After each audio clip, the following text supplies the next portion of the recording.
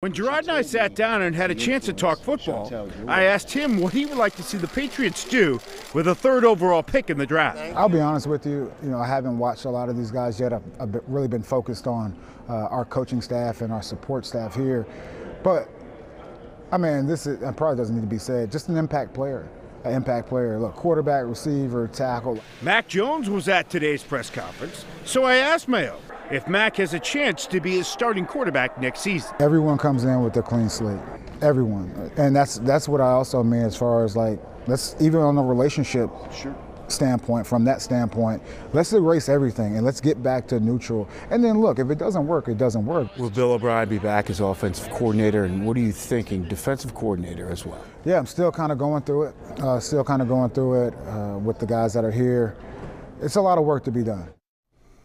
You know, he's very calm, very confident.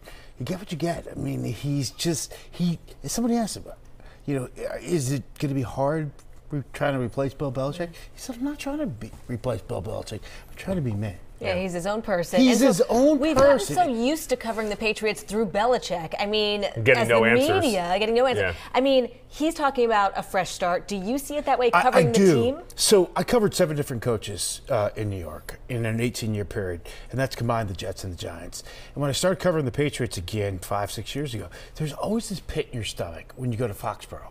When you had to talk to Bill or the players. Everyone's on edge. You walked in that building today, there was a different feeling, whether it be security, whether it be, people on the media relations staff, and just with Jerod, he makes you feel comfortable. And, it's going to be a different time period here. And people are like, well, that doesn't win football games. I say this, can they be any worse than they were last year? Yeah, well, that's true. I want to ask you one more question before we go. He's had the job for 5 hours and 2 minutes officially, so it still is early. He didn't really answer your question about what he wants in the draft. Do you have any doubt that they're going to go after a quarterback? Got to get a quarterback. It's a quarterback league now more than ever. Okay. Ever. And that's coming from a team that had Tom Brady for 20 years. Yes, and look what happened when they didn't have Tom Brady. Right. Yeah. All right, Thank Duke, you.